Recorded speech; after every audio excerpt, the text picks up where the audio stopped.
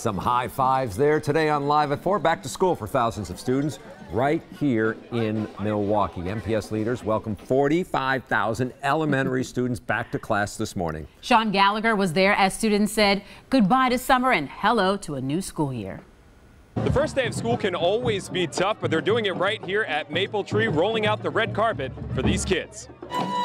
It's hard not to smile for the first day of school at Maple Tree, but even with teachers there to ring in the new year, anxiety can still get the best of you. Nervous. Are you excited? Yeah. I'm so excited at home because it's my first time coming here. Are you nervous for the first day of school? Yes. Their entrance for this year has a lot of pizzazz, but there won't be any bells and whistles with the curriculum this year. We are going strictly back to the basics.